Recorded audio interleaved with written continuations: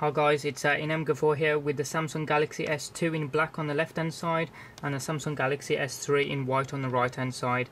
We're going to be doing a quick GPS test here using the GPS test application from our Android Play Store to see how these devices compare against each other when trying to locate as many satellites as possible and how quickly they can lock on to each one of those.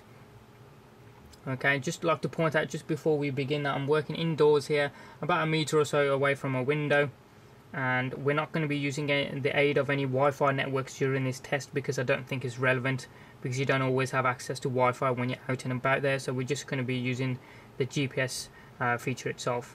So just to show you that both these devices are running Android Ice Cream Sandwich, and the S2 is running version 4.0.3. The S3 is running 4.0.4. Okay, so we'll go ahead, just show you there's no Wi-Fi that's on there, there's no power saving that's on, and I'll just also show you what the location services is showing for both these devices. There we go. As I say, we're not going to be using the aid of the Wi-Fi networks, just the GPS satellites option and the sensor aiding option on both of these, which will be good. So that's now ticked. So what we'll do is we'll get the apps going because the GPS is now on. So we'll get the GPS test going. There we go, on both of these devices. Now you can see the S2 has already started to lock on or search for a signal. The S3 is already locked on there because it's got the red, I'll say red, the green circle symbolising that it's got a GPS lock on a satellite. With an accurate of 36 feet, and if you notice that S2 is just now locked on to a GPS satellite with an accuracy of 30 feet, so that was pretty quick, but still behind the S3. Just go through what's on the screen here on the S2. You can see 6 satellites, but it's only using 5 of those.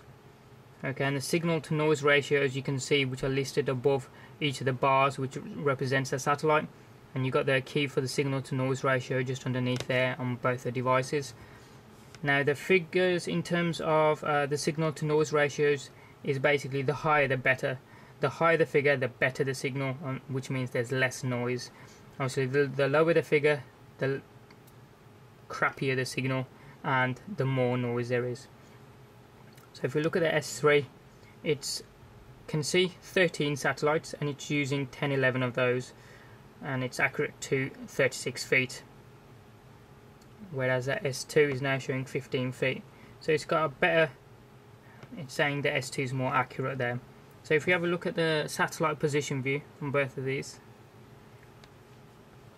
and you can see the S2 is showing, again you can see 7 satellites but only using 5 of those, and first fixed time there it was 17 seconds, so it took 17 seconds to lock onto the first satellite, whereas the S3 is showing 15 satellites in view and only using 10, and the first fixed time was 5 seconds, so it's pretty quick there was the S3, but the S2 is still struggling behind it.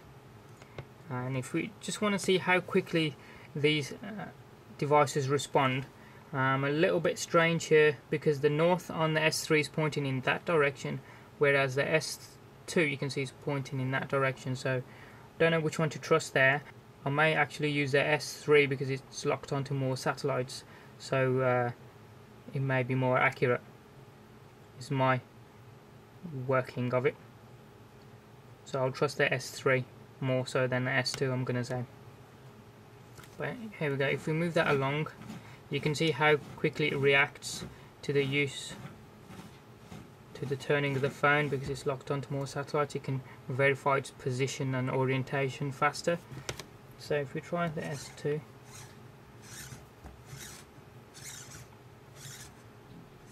that's definitely taking its time. But now if you look, the north is virtually the same direction between the two, so I don't know why they were differing, but if we put those back into shot there,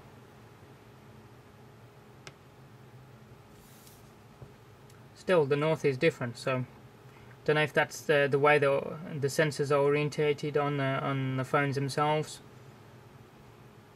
but they looked more accurate in landscape view. If we have a look at the location view, which is the map itself, and you can see gives you a world map there. Obviously we're on the sunny side because it's still daylight here in the UK, nearly 8 o'clock in the evening. Now these figures at the top will be blurred out because they give our longitude and latitude settings, and that gives our location away. But what I will say to you is the degrees are exactly the same. The S3 is lower by, I'd say, only about 5 or 10 figures, so they're not too far apart at all there. And obviously the red dot on both those maps just symbolising where the GPS location is of the device. So if we now have a look at the speed view on both of these, which says 0, and both says heading and degrees at the top. S2 showing 82 degrees 81 now, whereas the S3 showing 35 degrees. If you have a look at the altitude now, both of these, obviously the S2 showing 310 feet and the S3 showing 340 feet. So a little bit of a difference there, about 30 odd feet. So, and if we have a quick look at the final one being speed settings, now I'm a little bit worried that says 3-4. Those figures are changing there for speed in miles per hour because we're not actually moving. We're standing in the same location and we're not moving, we're not traveling anywhere. There's no speed going on here at all, unless the GPS within the phone has noticed a speed variation between the satellites in the sky and on Earth, but I highly doubt that, and it's going to be that huge. But that's still moving along as if it's giving us as if we're moving, but we're not. But the S3 hasn't moved at all. So again, as the S3 is locked onto more satellite signals, I'm going to trust its verification of those figures even. So we'll also have a look at the time view on both of these, which is this one in the bottom right. Now it gives you the universal time coordinated along the top on both those, which is exactly the same, for the time being 6:58 and the date being the 18th of June 2012. The local time on both of those is exactly the same. Again, just 7:58 here in the UK. The seconds time is correct, the same on both as well, and the sunrise and sunset times are again exactly correct. So although the S2 is locked onto a lot less satellites, it's still producing some manageable figures there. Now if we go back, you can see the accuracy, as it's had a little bit of time to lock onto the GPS signal on the S2, has gone up to 90 feet, whereas the S3 has gone down to 18 feet. And the use of satellite is 11 out of possible 14, and S2 is using 4 out of possible 7. If I just go back to satellite position view, you can see that the S3 initially had a lock-on time of 5 seconds, whereas the S2 had a lock-on time of 17 seconds. Now what I quickly want to do, if you go back to the main view, switch off GPS. I just want to see how quickly. So that's now done. So it's now dead. All the figures are showing as 0 on both of these. So time's all 0, all the time 0's there. No satellites in view there. The north is still in a different direction, but all the times are 0'd. So we'll go back to the GPS. So if we turn that back on, select the GPS satellites to only use that, none of the Wi-Fi. Go back in and let's have a look. Both of them are still searching. S3 is locked on now. Now the S2 is. So after using GPS and turning it off and back on, it locks on a lot faster. If we have a look at the results of this, the S2's got 7 satellites in view, only using 5. It's doing pretty good there. It's more than what it had before, with accuracy of 60 feet. S3's got 13 satellites in view, using 12, so that's really good, and accuracy at 36 feet.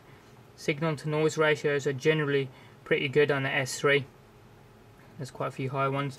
The S2 signal to noise ratios are generally okay, but not great. So if you have a look at satellite position view here, and you can see again 18 view using only 5, 15 in view only using 13 for the S3. First fixed time on the S2 is being 7 seconds. First fixed time on the S3 is 5 seconds. So pretty quick again for the. I'm more surprised at the S2 to be honest, because I would have thought it would have taken longer to lock on. That's not a huge difference there. So again, the S3 is more responsive, which is obviously you'd expect that because it's locked onto more satellites, and it can verify the information across those satellites as well, whereas the S2 generally has less access to those satellites because it's not locked onto as many. So if you have a look at the speed on both those, I'm grateful, well, I was grateful that was showing a 0, but I don't know what's going on with that. But this one's showing a speed of 0, which is okay. If you have a look at the heading, it's only 38 degrees on this one compared to the 82 or 81 on the S2. If you have a look at the feet, altitude 337 feet compared to the 357 of the S3. Again, as I say, I trust the knowledge of the S3 more because it's locked onto more satellites. If we have a look at the location view there, again, see the figures that are returning back at the top are virtually the same, with the exception of the S3's longitude settings being ever so slightly lower. As I say, only a difference of maybe 10 figures there, but again, almost identical.